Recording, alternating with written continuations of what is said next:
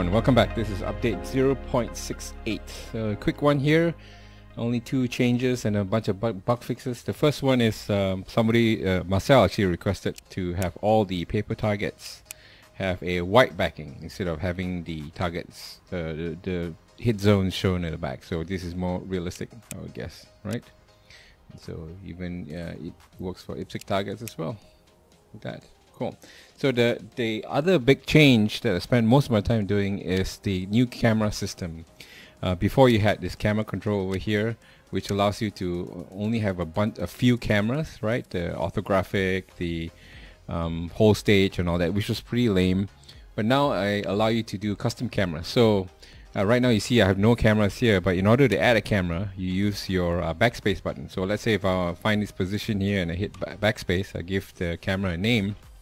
Let's call this first, and then if you want, you can fly up. Maybe you have a different view of the stage like this, and you add another camera called second. So now when you go over to the camera control, now you have a first and second, so you can toggle between first and second.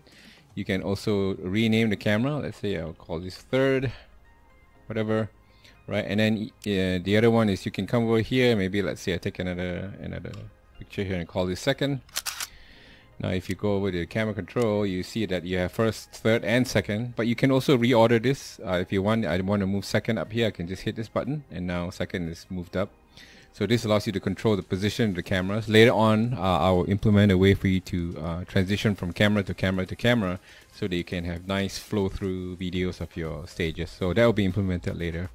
And also if you don't want this camera, you can just go in here and just hit this minus and you'll remove the camera, right? So pretty straightforward like that.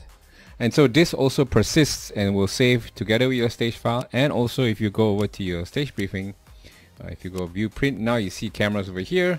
You can choose which camera you want to project here, and you can obviously switch this as well. Yeah, so that works. So this was the big major change. Took a while for me to implement this, but now let me know, give me some feedback how you like this. And again, to give feedback, just go over to the settings, provide feedback, or you can join our Discord channel. The link to the Discord channel is in the YouTube description below. And apart from that, have a great weekend, guys. See you on the range.